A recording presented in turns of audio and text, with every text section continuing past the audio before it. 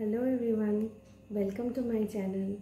I am Ishita, your physics mate, and in this channel this is my first video, and of course from the name of this channel you can understand that the topics of my videos will be somewhere about physics. So the today's topic on which I am going to give some explanation is piezoelectricity, and as this is my first video, I wish that you will like it, and if you like this video then feel free to share this video and subscribe to my channel, and please like it, and for further videos if you have any kind of suggestions, so please feel free to write it in the comment section below so that I can make videos further on them. And let's get started. Well, our today's video is piezoelectric effect. The word piezoelectric comes from a Greek word. The word piezoelectric is divided into two parts. One part is piezo and the another part is electric. Well, the word piezo comes from the word piesin, which is a Greek word, and the meaning of this word is to press or to squeeze something. So, as the word piezoelectric is divided into two parts, the first part is piezo, that is the pressure, and the second part is electric. So, it of course means that the pressure is converted into electricity. That is a form of energy which is a mechanical energy, which is pressure or stress, is just converted into electric energy. And the word transducer, well, transducer is basically a device which converts a form of energy into another form of energy. And in this kind of crystals, or in this kind of transducer, where a mechanical energy is converted into electrical energy, is called a piezoelectric transducer. And those class of crystals which show this kind of behavior are called piezoelectric crystals. So this behavior was firstly discovered by Pierre Curie and Jacques Curie in the year 1880. They saw that there is a finite class of crystals. On them, if we apply stress or pressure or force from outside, then there is a potential generated inside the crystal. The basic examples of this kind of crystals are Rochelli salt, quartz, which is of the most used, that is silicon dioxide, and barium titanate. Well, just 1 year later, Gabriel Lippmann in the year 1881 saw just the reverse effect of this, or just the vice versa. What he saw?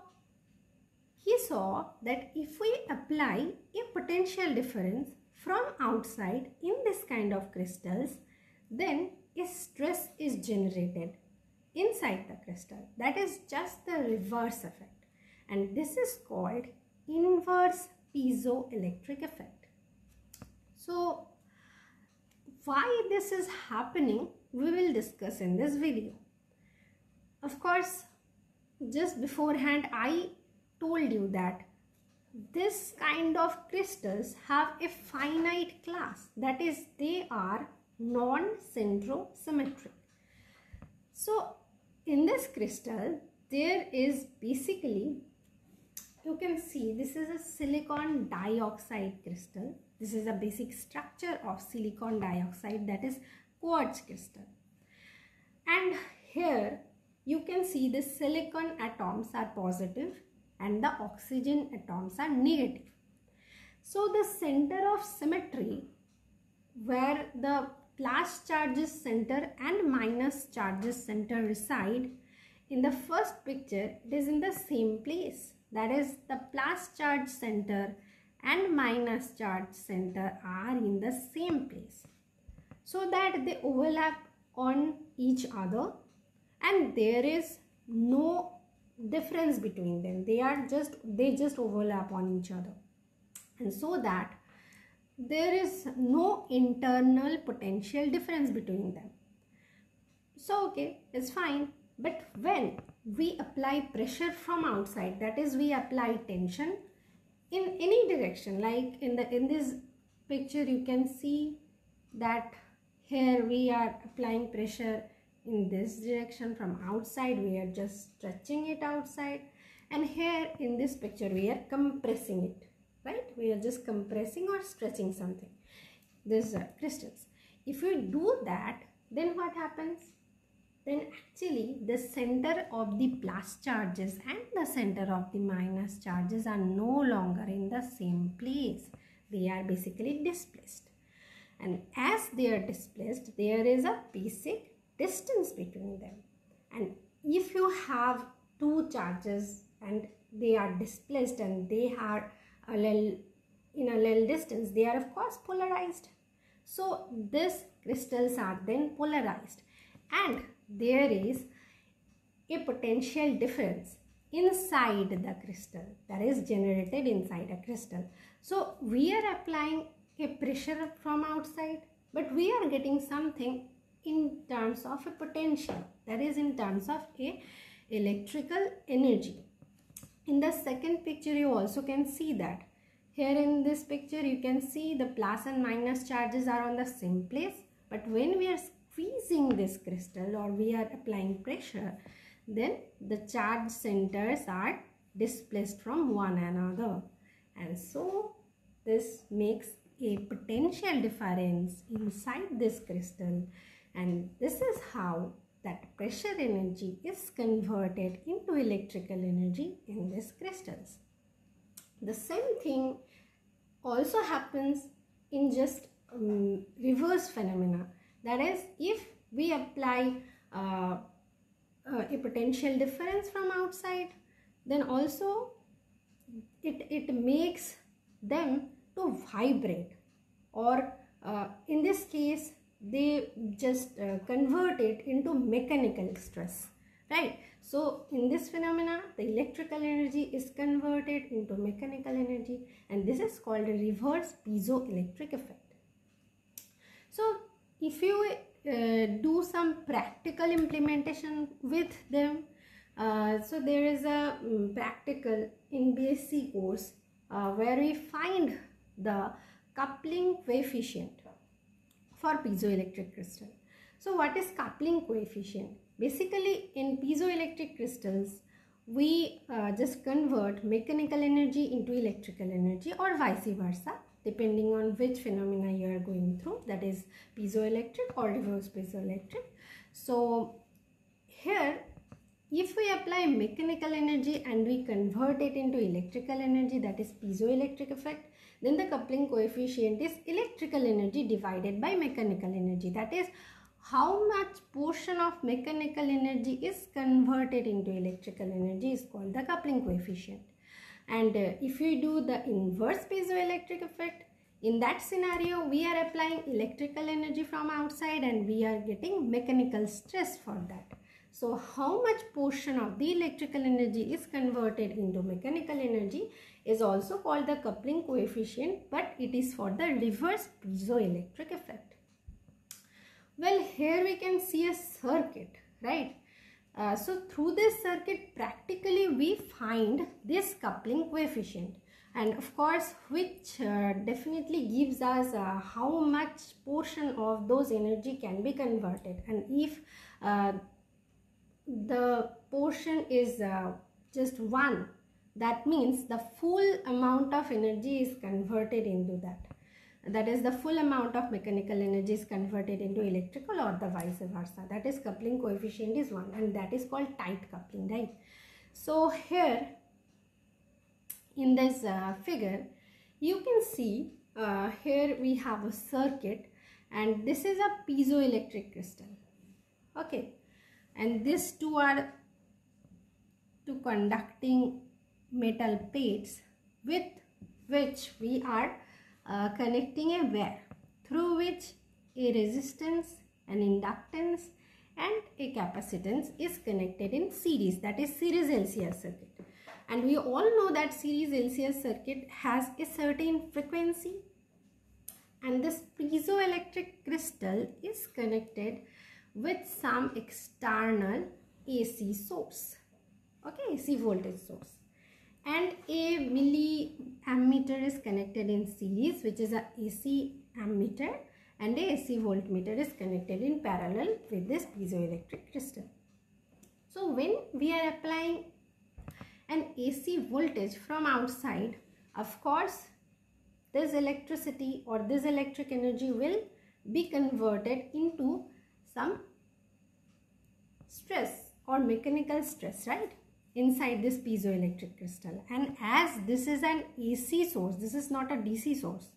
So as this is an AC source, of course in this scenario this piezoelectric crystal will start to vibrate, right, or will start to oscillate. And of course if this crystal is oscillating, it will definitely have a finite frequency of oscillation. And if this frequency of oscillation is equal to the frequency of oscillation of this LCR series circuit, in that scenario the current inside this circuit will be the highest, that is the resonance. At the time of resonance, what happens?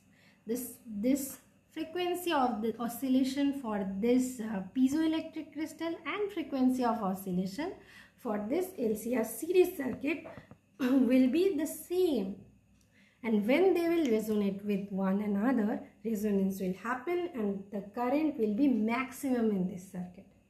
Okay, so in that case, if we find a graphical plotting, you can see that here we are just plotting a graph between the impedance and the frequency.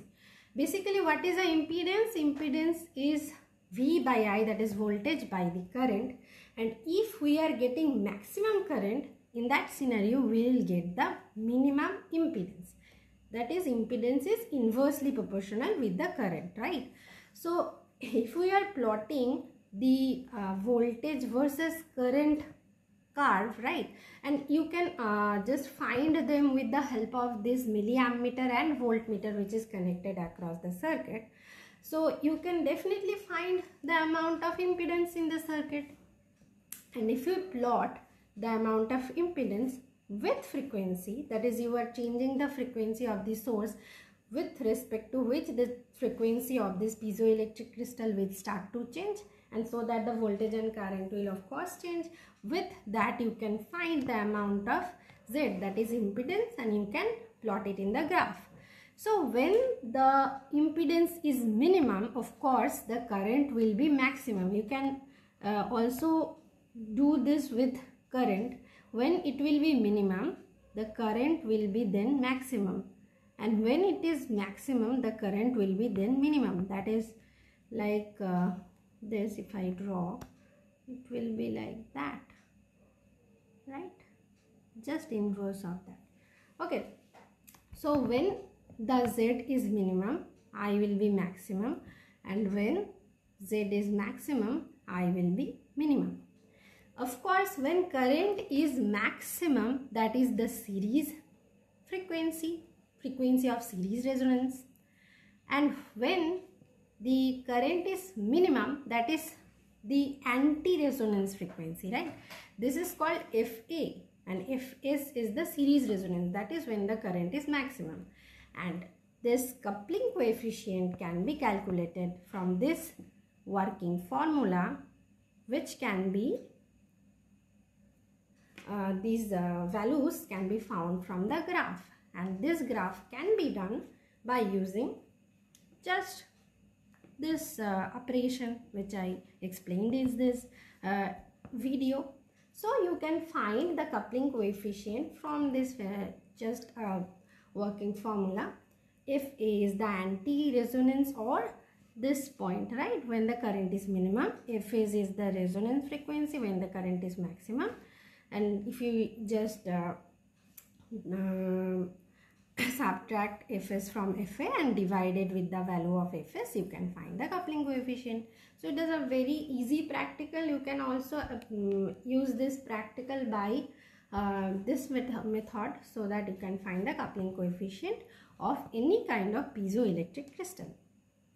Okay, so it is all about today's video, and here is of course a picture which shows that you are applying this is a DC battery, so this is a DC source, and if you apply a DC source, you will get just a stress inside this crystal, and instead of this DC source, if you apply any kind of AC source, then this crystal will start to vibrate or to oscillate. Okay, so well, this is all about today's video.